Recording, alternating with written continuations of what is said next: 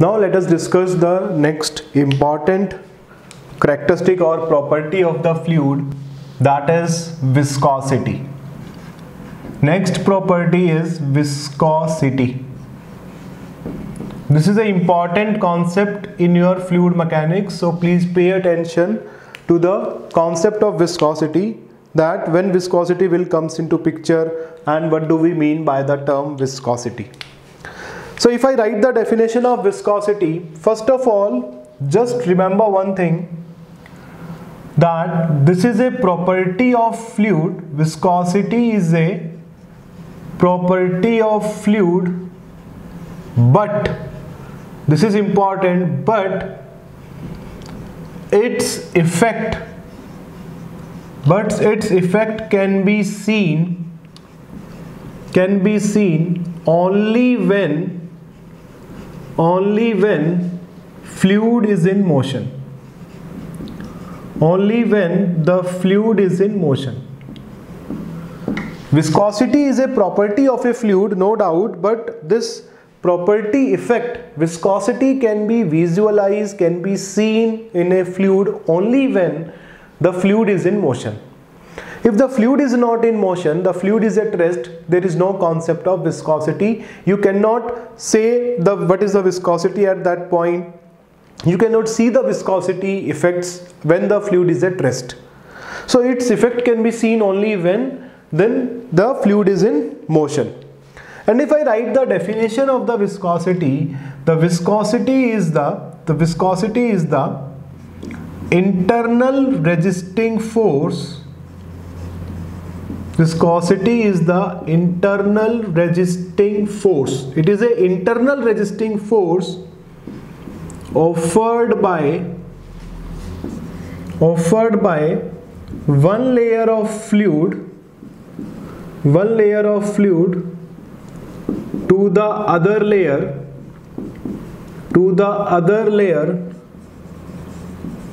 when fluid is flowing. Just pay attention, when fluid is flowing and relative velocity between the layers exist. Right. So the viscosity is the internal resisting force. It is a resisting force offered by one layer to the other layer of fluid when the fluid is flowing and there is some relative velocity between these two layers exist. Relative velocity must be there. If the relative velocity is not there, then we can say that there is no viscosity between those two. There is no resisting force between those two fluid layers. Now let us discuss that why this is so, why this resisting force will come into picture. We will discuss it with the help of a diagram. Let us make a diagram here. Suppose, just for your understanding, we'll take this. Suppose this is if I draw here, suppose this is a solid surface over which fluid is flowing. This is a solid surface over which fluid is flowing, and I am saying this solid surface is at rest. This is a fixed solid surface. This is the starting point of the solid surface. This is the ending point. This is known as leading edge. This is known as trailing edge. We will discuss it. Let us say from this section the solid surface, solid boundary will start. Solid boundary will start. And over this solid surface the fluid is flowing. Over this solid surface the fluid is flowing. So these are the fluid layers over this solid surface which are flowing. Right. We are showing the fluid layers at some distance so that you have some better understanding. And there is a layer here which is in contact with the solid surface. This layer of fluid is in contact with the solid surface. Right. Now one thing you know already, that here exists a condition which is known as no slip condition. No slip condition means the velocity of this layer which is in contact with the solid surface will have the velocity same as that of solid surface. If this is at rest, then the velocity of this layer will be 0, and if it is moving with some velocity, let us say 10 meter per second, then the velocity of this layer will be 10 meter per second. Now if I say that, please pay attention. The fluid is flowing in this direction. This is the direction of flow. Let us say this is x. X is the direction of flow. Fluid is flowing in this direction, and this is the perpendicular direction to the direction of flow. Y is the direction which is perpendicular to the direction of flow. I am saying before coming in contact with this solid boundary, suppose the fluid is flowing here, also this fluid is there. If I am saying here also some fluid is there, this fluid is here also, then I am saying before coming in contact with this solid boundary, this fluid, each and every particle of this fluid, each and every layer of this fluid flow will be moving with some velocity which we known as u infinity. I am saying that if I show the velocity distribution before coming in contact with this boundary, then the velocity distribution will be like this. If this is a section, if I am taking this is a section, then if this is a small section I am taking, then at each and every point, at the velocity of each and every point will be same, and that is u infinity. It is same, u infinity, and u infinity is known as, there is a term known as free stream velocity. Free stream velocity. U infinity is free stream velocity. This distance is u infinity. This is the velocity distribution before coming to contact with this solid surface. Now when this fluid will come into contact with this solid surface, this layer, if I named it, let us say there are infinite number of layers are there, but for understanding we'll name it. Let us say this is layer 1, this is layer 2, this is layer 3, 4, 5, 6. I named it just for our understanding. Where I named it, first layer is which is in contact with the solid boundary, adjacent to it layer 2. These are adjacent to each other. We show some distance just for our understanding, but they are adjacent to each other. Then when this first layer is in contact with this solid boundary, it will take the velocity of this solid boundary. Now the velocity, if I say the velocity u of the first layer will be 0. Initially the velocity of the first layer here, let us say u infinity is 10 meter per second. Let us say, we are assuming, let us say u infinity is 10 meter per second. So initially the velocity of layer 1 or the particle at layer 1 will be u1 initially will be 10 meter per second. After coming in contact with the solid boundary, the velocity will become 0. Now there are two types of forces. If we discuss here, there are two types of forces. First one is the cohesive forces. There are two types of forces, cohesive forces and adhesive forces. Cohesive and adhesive forces. Right? As the name suggests, cohesive. Cohesive forces means, cohesive forces are the intermolecular force of attraction. Cohesive forces means the intermolecular force of attraction between same molecules. between same molecules. Same molecule means if I say that we have water, then the intermolecular force of attraction between water molecule is cohesive forces between same molecules, and adhesive forces are your intermolecular forces of attraction. Intermolecular forces of attraction between different molecules.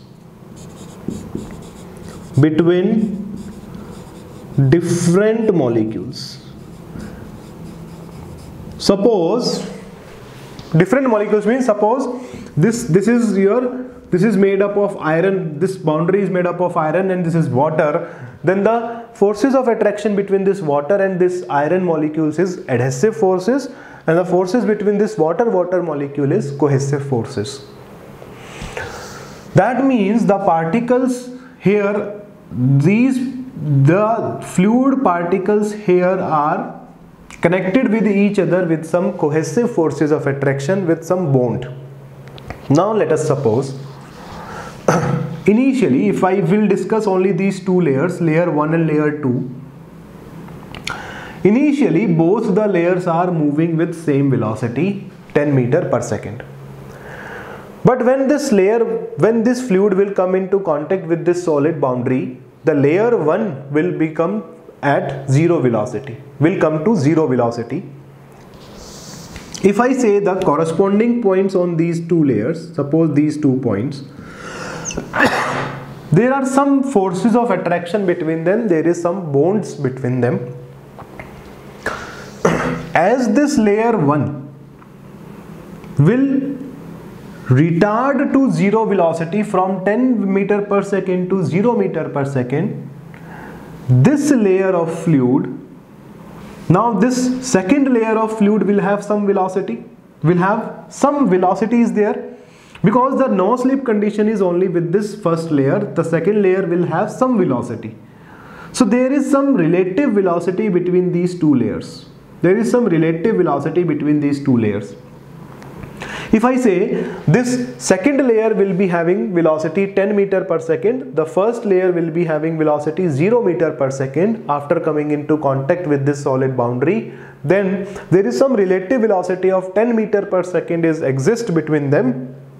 Then because of the cohesive forces of attraction, because of some bond between the same molecule, between these two molecules, then this layer 1 will apply a dragging force on this second layer in the opposite direction, and or you can say that like that, this first layer